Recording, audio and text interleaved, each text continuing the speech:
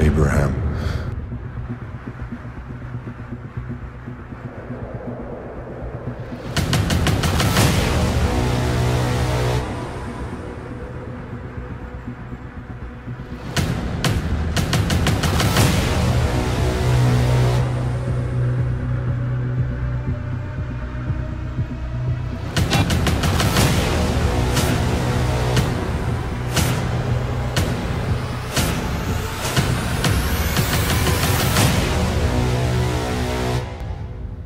I am the law of Moses.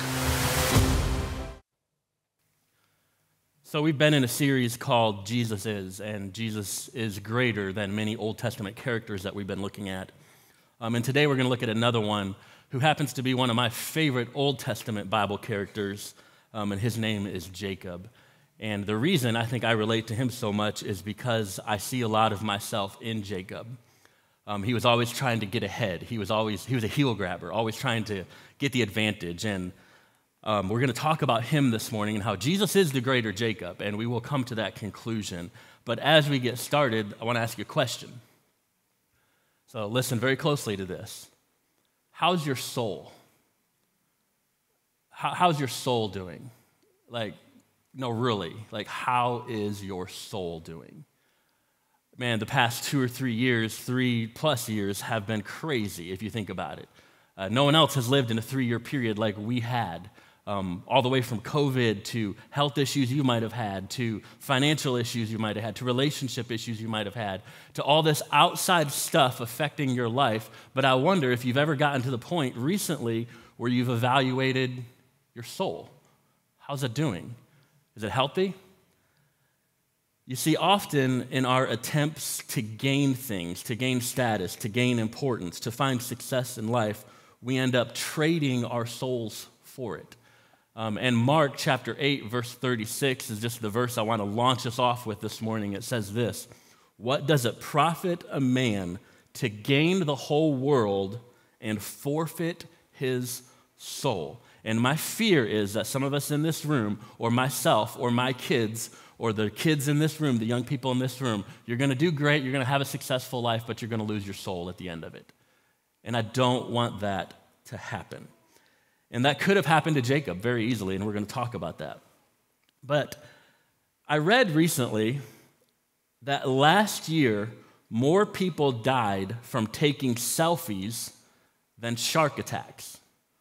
So more people died in their attempt to take a selfie than people died from shark attacks. 78% of all images that are shared on Snapchat are selfies, are pictures of themselves. They say 1,000 selfies are posted to Instagram every 5 seconds. Not just pictures, selfies.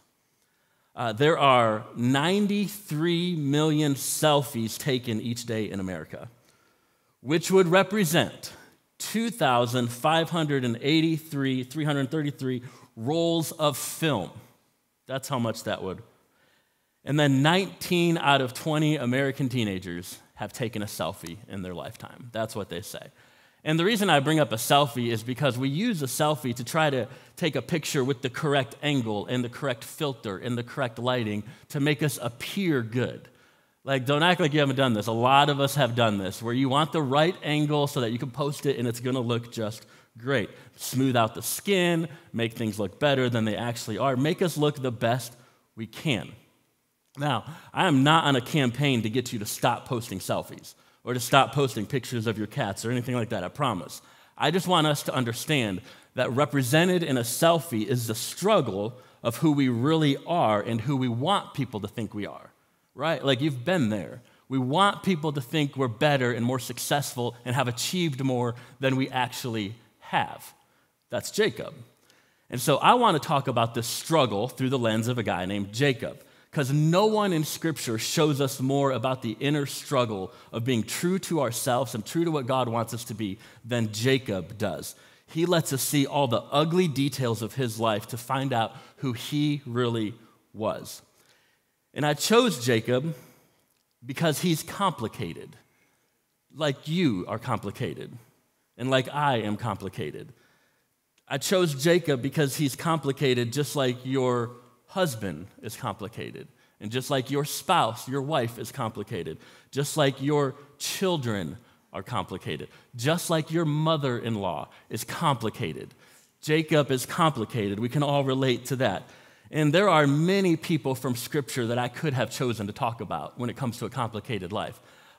Several that I could have chosen. I could have chosen Noah, right? Like Noah trusted God every day, year in and year out for many years, but then he messed up royally at the end of it by doing something very bad with family members. That's complicated. Noah is a complicated guy.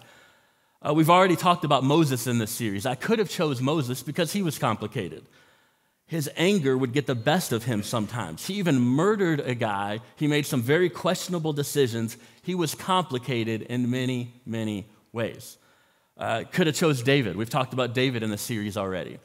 Man, here's a guy who murdered somebody so that he could cover up the affair he had with this person's wife, and then had the husband murdered to cover up his terrible decision. David is complicated. We could go to the New Testament and we could choose Peter. Peter was a very complicated guy, had a hard time keeping his mouth shut. Can you relate to that? That was Peter. The guy who got so mad and so defensive at one point, he chopped off someone's ear. The guy who denied even being a follower of Jesus, Peter. Very complicated.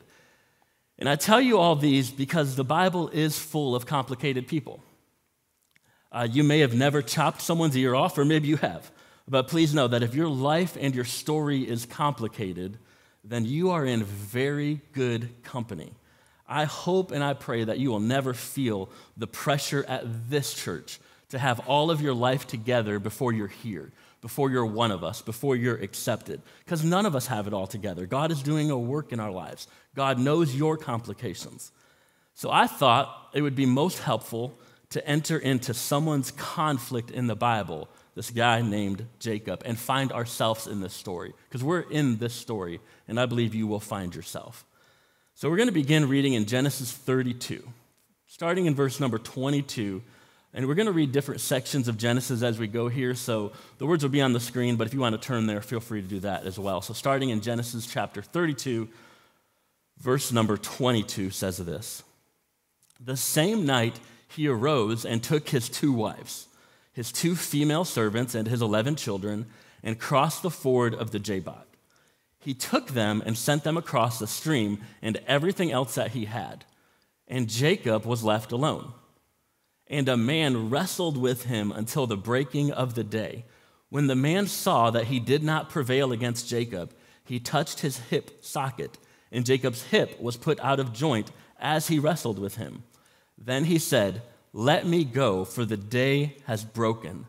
But Jacob said, "I will not let you go unless you bless me." And he said to him, "What is your name?" And he said, "Jacob." Then he said, "Your name shall no longer be called Jacob, but Israel, for you have striven with God and with men and have prevailed." Then Jacob asked him, "Please tell me your name."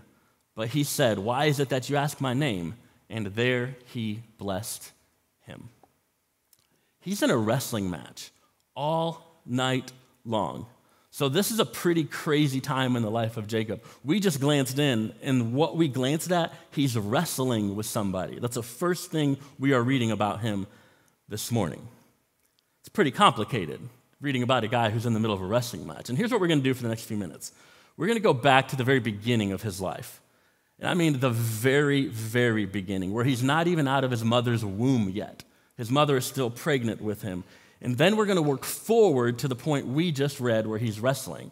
And the reason I wanted to start here, though, at the wrestling, is because I wanted to show you that this is not the first time Jacob was engaged in a wrestling match.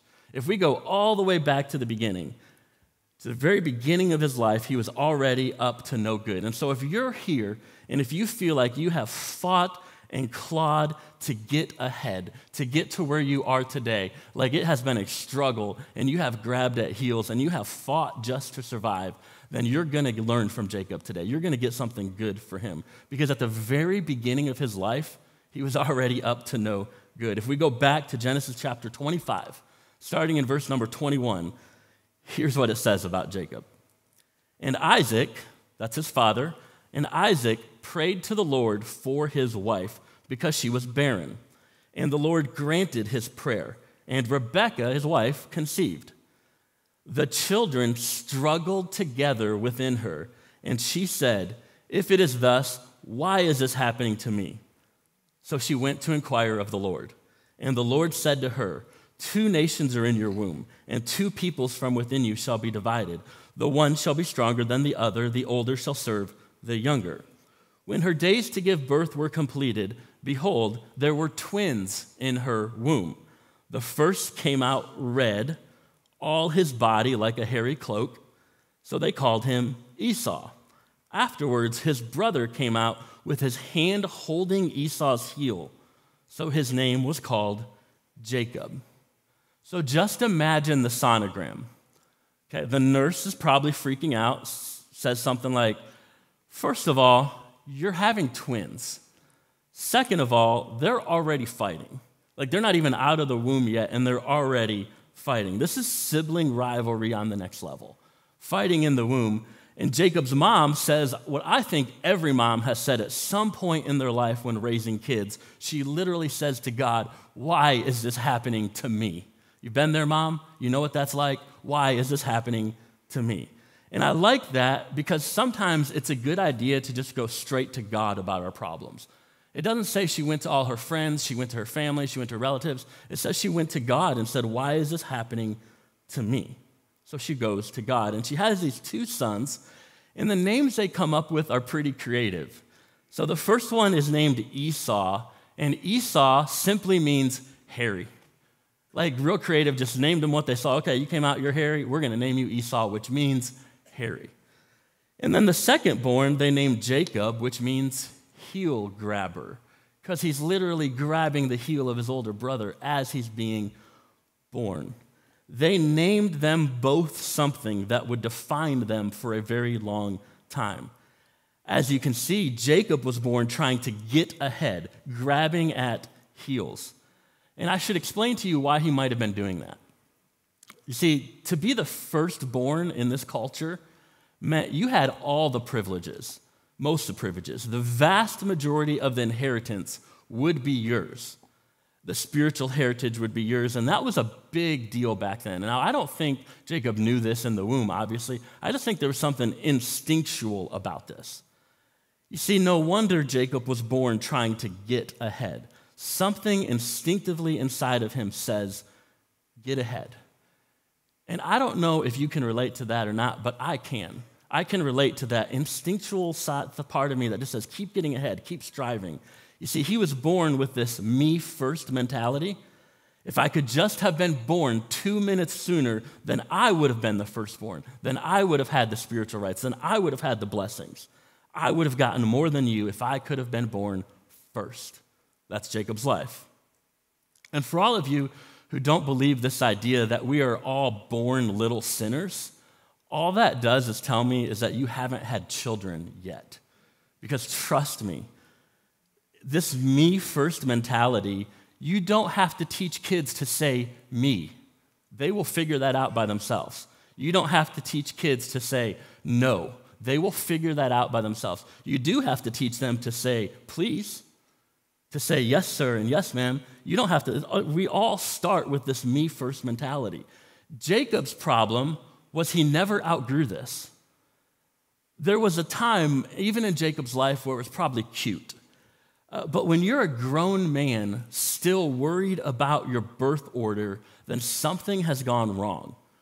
You see, if you live in a way where everything has to be about you and everything people do is an offense to you, if your ego has to be involved in everything that happens, whether it's at work or with your family or with your friends, it's exhausting. And I'm saying this because I'm speaking from experience. What I've realized is that me first is miserable. It's a miserable way to live. So let's fast forward through Jacob's life to when he and Esau are now men. They're older now. You see, what happens is one of them is an outdoorsman, Esau. He's a hunter. But the other is kind of a stay-at-home person. This is Jacob. One is good at hunting and trapping. The other is good, Jacob, at cooking. One is his dad's favorite, Esau. The other is his mama's favorite, Jacob. One can skin a deer. The other can cook a meal. There is a big difference between these two brothers, Jacob and Esau. So one day, Esau comes in from hunting, and he's starving. I don't know how long he was hunting. I don't know that story. But he comes in, and he's starving. And the stew that is being made is just very, very appealing to him in that moment. So he tells Jacob, Jacob, give me some stew. Give me some of it. But Jacob, being Jacob, says, give me your birthright, and I'll give you some stew. And it's yours. So for some reason, Esau agrees to this. He sells his birthright as firstborn to Jacob for a bowl of stew. And just like that, Jacob gets the rights of the firstborn. But that wasn't enough. That wasn't enough for Jacob. Jacob wanted and needed his dad's blessing on his life. So it couldn't just be that, it also had to be the blessing. And this is a very important ritual that had to take place. You see, what's happening here is that Jacob needed more. He needed more. And when you're centered on yourself, it's never enough. When you have this me first mentality, when we have the clutching of the heels mentality, you always need more. In fact, C.S. Lewis said this about our possessions. He said, we don't actually take pride in the possession itself, but in having more of it than someone else. It's so true, isn't it? It's not necessarily the possession itself, but the fact that I have more of it than you do that makes me feel good. This was Jacob. So then what happens is it's not enough just to have a nice house. You need a nicer house. It's not enough just to be thin. You have to be thinner than other people. It's not enough just to be rich. You now have to be richer than other people. My kids can't just be smart. They have to be smarter than other kids. And when we live with that mentality, we are well on our way to gaining the world, but losing our soul. You see, and since it wasn't enough to just have the birthright, Jacob needed more. In Genesis chapter 27, as we're moving along here, we find this crazy story of Isaac, their father, being on his deathbed. So he tells Esau, who was his favorite son, remember, to go hunt for him, make his favorite meal, and then he will give Esau the blessing that he needs before his dad dies. The problem is that Mama overhears this. And since Jacob is her favorite, she hatches up a plan. Now, before you feel bad for Jacob for having a mama who hatched up a plan like this, just know that Jacob is 76 years old, letting his mama still make decisions for him. It's a little late in life to be blaming things on your mom at this point. At some point, you have to take ownership of your life. So she, the mom, tells Jacob to go get a couple of our finest goats. She will cook it, and since your dad is blind because he's so old, he will think it's Esau he's blessing, and we'll trick him, and it'll actually be Jacob. But Jacob thinks, this is so crazy. The Bible's funny. You should really read it. Jacob thinks, but I'm not hairy. Dad's going to lay his hand on me and feel that I'm not hairy and know that it's not Esau, and we're going to be found out. So she says, we'll kill a goat, and we'll cover the skin. We'll cover your skin with the hair of the goats to be prepared to trick Isaac even more. And then here's what it says in Genesis 27, verse 15. Then Rebekah took the best garments of Esau, her older son, which were with her in the house, and put them on Jacob, her younger son. And the skins of the young goats she put on his hands and on the smooth part of his neck. And she put the delicious food and the bread which she had prepared into the hand of her son Jacob. So he went to his father and said, my father. And he said, here am I. Who are you, my son? Jacob said to his father, I am Esau. He lied. He said, I am Esau, your firstborn. I have done as you told me. Now sit up and eat of my game that your soul may bless me. But Isaac said to his son, how is it that you have found it so quickly, my son? He answered, because the Lord your God granted me success. Then Isaac said to Jacob, please come near me that I may feel you, my son, to know whether you are my son Esau or not. So Jacob went near to Isaac his father, who felt him and said, The voice is Jacob's voice, but the hands are the hands of Esau. And he did not recognize him because his hands were hairy, like his brother Esau's hands. So he blessed him. They tricked him. They tricked Isaac into blessing Jacob, the secondborn. He stole the blessing. Isaac blessed Jacob. You can get so good at being someone else that even the people closest to you cannot tell the difference anymore. Your spouse, your family, your coworkers, your friends, you can fool them all and they may never tell the difference. But what they weren't counting on was Esau returning so soon. So he's out hunting, and when Esau returns and finds out what just happened, he is rightfully angry. And he's been out hunting. I don't know what kind of weapons he had with him. But now he finds out about this when he returns, and he wants to kill Jacob. So Jacob has to run. He gets the blessing, but he ends up on the run for 21 years. For 21 years he runs. But here's the deal. God can't bless who we pretend to be. God can't bless who we pretend to be. God can't bless Jacob dressed up like Esau. And I don't know about you, but there are many versions of me. There's the me as I am. There's the me as I want to be. You see, the me I want to be, this me is awesome. This me is kind. He's the best dad in the world. He's the best husband. He's always there for everyone who needs him. This me gets things done. This me is ripped. He's in shape. This guy always has the right words to say. And since I'm not currently this person, I want you to think I'm this person. And I think we all do this.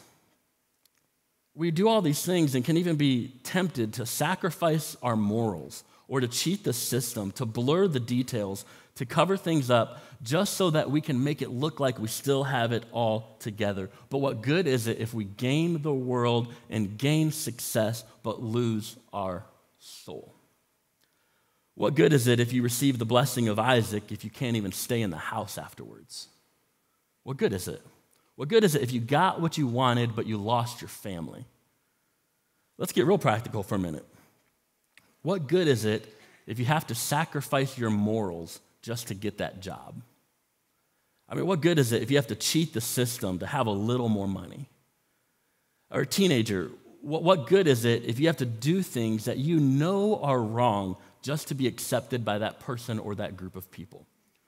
What good is it if you gain the whole world but lose your soul? So we learn how to get tough and put on a mask and be someone we know we really aren't. You get really good at wearing Esau's clothes, but what good is it? What good is it to fool Isaac when you can't even fool yourself? What good is it to fool everyone else when you know you can't fool God? He got the blessing, but he lost what God wanted him to be. And I think there's someone listening to me today who has the popularity, but you're losing yourself. You've got the possessions and you're doing pretty good, but you are losing yourself. You've got the status and you're pretty well known, maybe even in our community, but you're losing yourself. You are compromising morals that you never imagined you would have. What good is it if you're losing your soul? You see, God can only bless who you really are, not who we pretend to be. You see, it would take Jacob many more years to figure this out, 21 more years to be exact. So he starts going back home. Maybe he got tired of running, I don't know. Maybe he got tired of hiding, tired of pretending. So he decided to head back home to potentially make things right. And he knows he's going to have to meet up with Esau, the brother he stole the blessing from. He knows that Esau is still going to be mad about this. But before he meets with Esau, he gets into a very unexpected wrestling match that we read at the very beginning. He gets into this wrestling match with someone that most people believe was some form of Jesus himself, that it was actually Jesus he was wrestling with. But Jacob doesn't really know that in that moment. It's night, and it's dark, and he's tired. And we read the passage about the wrestling at the beginning, and I wonder, when we first read that passage, How old in your mind were you picturing Jacob to be? A teenager? Just a young 20, 30-year-old guy? But if we do the math, let's think about this for a minute.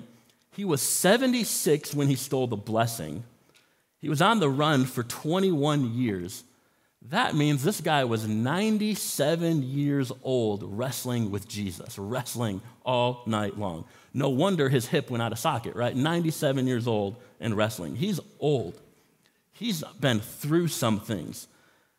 He's lost some things in his life. He's seen some things in his life. He's lost people. He's been beat up. He's grabbed at things his entire life. And then in Genesis 32, verse 26, in the middle of this wrestling match, he says this, let me go, or the person he's wrestling with says, let me go, for the day has broken. But Jacob said, I will not let you go unless you bless me. Hear me out very closely. I think you can safely assume that you have found yourself when you hold on to God, even when it seems like it would be easier to let go. Through the pain, keep holding on. Through the loneliness, keep holding on. Through the tears, keep holding on. Jacob, through the uncertainty, kept holding on until he got the blessing.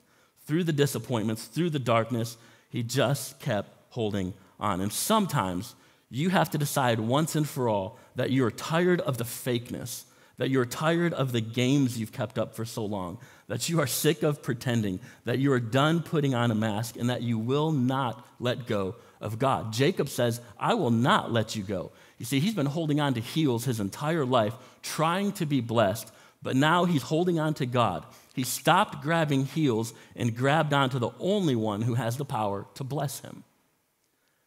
And then the next verse, in verse 27, and he said to them, the person he's wrestling with said to him, what is your name? And he said, Jacob. It's weird to me because they've been in the middle of the fight all night, and it's like sometime at the end of this fight, it's like, oh, maybe we should get to know each other and have introductions real quick. Let's stop the fight. You broke my hip. We've been out here all night fighting, and now you want to know my name? But we can't miss the power of this moment. Do you remember the last time in Scripture somebody asked Jacob what his name was? 21 years prior, his dad, blind as can be, says, what is your name? And Jacob says, Esau. You see, 21 years ago when someone asked his name, he lied about who he was, just like he had been lying to himself all his life. Now somebody asked him his name, and he gets another chance. This time when someone asked his name, he said, Jacob. I'm Jacob. I'm Jacob. And I don't know that he said this, but I wonder if this is what he was thinking. I'm Jacob. I'm Jacob the deceiver. I'm Jacob the backstabber. I'm Jacob the fake. I'm Jacob the trickster. I'm Jacob the heel grabber, the one who's always trying to be first. I'm Jacob. Here I am, all of me. I have issues. I have a mess. Things aren't always right in my life, but I am Jacob. I'm not perfect. I've pretended to be someone else for so long, but now I am admitting who I really am. He finally admitted who he really was. And then in the next verse, verse 28, then he said, your name shall be no longer called Jacob, but Israel. So he changes his name to Israel. You see, once Jacob finally admits who he was, God says to him, your name will be Israel, which means triumphant with God. So he changes his name in that moment. It was in the struggle that God changes everything for him. And I think I'm talking to some people today who feel like every day is a struggle. You keep thinking you have to be someone else, and if you just fake it till you make it, everything will be better. But I'm here to tell you, don't wait until you're 97 years old to figure out who you really are and who God wants you to be. You know what's crazy to me? Is God changes Jacob's name to Israel. It's the new part of Jacob. He says, your name is now Israel. You're 97 years old, but I just changed your name. You see, you're Israel, the part of Jacob that finally realized some things, the part that finally is starting to figure out his life, the better part of Jacob. His name is Israel. It's something to be very, very proud of. But many years later, God appeared in another form to a man named Moses. You've heard of Moses. We've talked about him in this series. Moses, at the beginning of his life, was just out tending sheep in the wilderness. And God tells Moses, I'm going to use you to free my people. And Moses is like, I can't believe this. I've got concerns. I'm not a good leader. He thinks he's not worthy, and he doesn't know how he's going to do any of it. Moses says, God, I can't do this. I can't do what you're asking me to do. You want me to speak for you? I have a stutter, God. I can't do that. You know what God says to him? He says, Moses, I am the God of Abraham, Isaac, and Jacob. Not Israel. He says Jacob. He calls him by his previous name. God introduces himself as this. I am the God of Abraham, Isaac, and Jacob. Now, I get why he is the God of Abraham. Abraham was a friend of God. Abraham was the one who was looking for a city whose builder and maker was God. That's Abraham. I get that. I get why he claims to be the God of Isaac. Isaac was the promised child. He was the miracle child. He was the one God saved from the altar of sacrifice just in the nick of time. It makes sense that God would be the God of Isaac. But why would he brag about being the God of Jacob, the trickster, the fake, the con artist? That God would be the God of Jacob is shocking to me. Why would God, after already changing his name to Israel, still claim to be the God of Jacob? Why would God associate himself with that questionable character? And why does God choose this time when talking to Moses to introduce himself for the very first time as the God of Jacob? And I don't know, but I think it's because maybe there's a little Jacob in all of us. It's possible that God is saying to Moses and to all of us, I am not just the God of the people who have it all together. I am the God of the people who mess up. I am the God of the bad parts of your life. I am the God of the parts that you want to hide from everyone else. I am big enough to be God over all of that. Moses thought the bad parts of him disqualified him from access to God and to being used by God. And we all know something about ourselves that disqualifies us, don't we? But God is saying this, you're not disqualified because I am the God of Jacob too. I'm the God of stuttering lips. I am the God of messed up people. I am the God of dropouts. I am the God of people who've been to jail. I am the God of addicts. I am the God of divorced people. I am the God of people who've had abortions. I am the God of people who are fake. I am the God of people who've never liked themselves. I am the God of people who feel in over their heads. I am the God of people with anxiety. I am the God of people who are depressed. I am the God of the parents who've lost a child. I am the God of widows. I am the God of those who have been cheated and overlooked. I am big enough to be God over all of those things in your life, so you don't have to hide them. I wonder if that's what he's saying. See, if God can be God of Jacob, and not only that, but proudly introduce himself as the God of Jacob, then we should understand that he doesn't want us pretending anymore. What about you? Man, don't wait till you're 50, 60, 70, or even 97 years old before you admit who you really are. What good is it to pretend and to gain the whole world, but lose your soul? You see, Jesus is greater, and here's what I learned from Jacob. Jesus is greater than my mess. Jesus is greater than my dysfunction, just like he was greater than Jacob's dysfunction. So you walked in today feeling like a major mess up. Well, good news. We all do. We all mess up. You are in very good company in this room, but don't leave here still living in your mess. Lay some things down. Hand some things over to Jesus. Share your burdens with us. We want to help. Do work with the Lord over these next few minutes and give yourself completely to him. Stop hiding. Would you close your eyes and bow your heads for just a moment? I think today, as your heads are bowed and eyes are closed, and we take just a couple of moments to reflect here, I think today some of us just need to be honest with ourselves. You've pretended to be something for a long time, but Jesus is greater than what you're pretending to be, I promise. And if you're here today and you've never experienced a relationship with Jesus and you've been struggling and striving and fighting, I'm here to tell you Jesus is greater. And if you've never met him or never been introduced to him or never had a relationship with him, we would love to introduce you to him today. And in just a moment, we're going to stand and worship with one more song, and this would be a great time for you to maybe kneel where you are and talk to God, come forward and talk to God, come pray with me or anybody you would like to. Just do work with the Lord over these next few minutes, because here's the deal. God's not going to bless Cross Community Church if we're just pretending. We have to be real, because God's not going to bless who we pretend to be. So, Father, as we get serious over these next few moments, God, would you help us to look at our soul?